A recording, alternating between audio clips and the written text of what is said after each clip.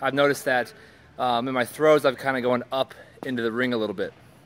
So rather than like going down the ring, I have this up and away, and I think it's partly because I've been trying to get the orbit high, have the discus in a good high spot. Well, so I'm training right now, and I just kind of was playing with it, coming off my left foot, going into the circle, actively putting my right foot down. So, and I did it a few times, and it like crazy more power. So I felt the right foot landed hard, landed fast, and it was way more powerful. So I'm going to film a few of these and see how they look. So like I was saying, coming off my left foot, I've been sort of coming up like this, extending my left leg, and so now I've been trying to, as I come off my left foot, actively put that right foot down. So let's see how it looks.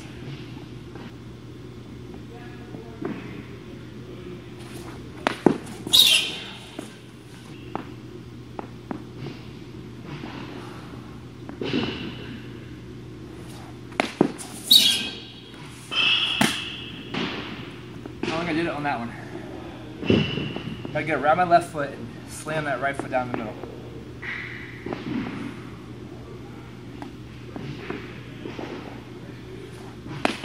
Yeah! Like that felt like it.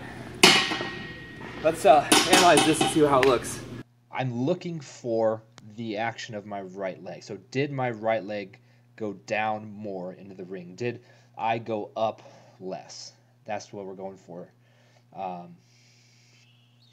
So my first thoughts as I watch it is improved. Still a little sloppy though. Let's look here. Okay, let's just worry about the right leg. That's what I'm thinking about.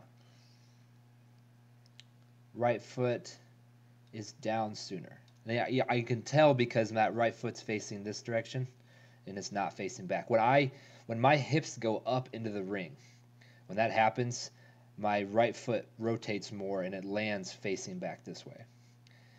The other thing you can tell is where is the left foot and left knee when your right foot makes contact. And you can see that mine is up here. It's off of the ground. So that tells you it came off quick. So I improved, but I still have a little bit of this up and then settle back down. That's what I'm trying to get rid of. Is the throw a little bit better? I think it is.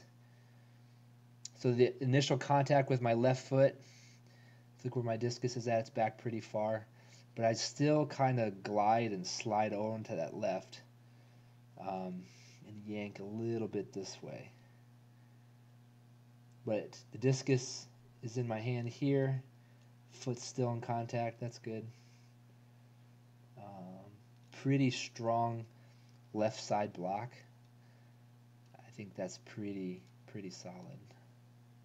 But I think it's a better throw, better than the other one.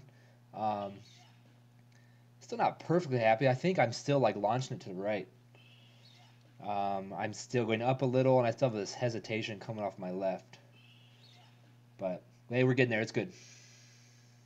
My belief is to throw a comeback best, a farther throw in 2019. All I have to do is don't stop. So just keep going. Just another day in.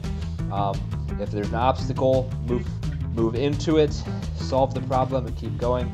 That's what I'm trying to do.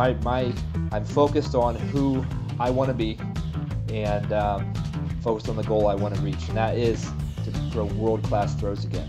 Thanks for watching my video. If you liked it a lot, please give it a thumbs up.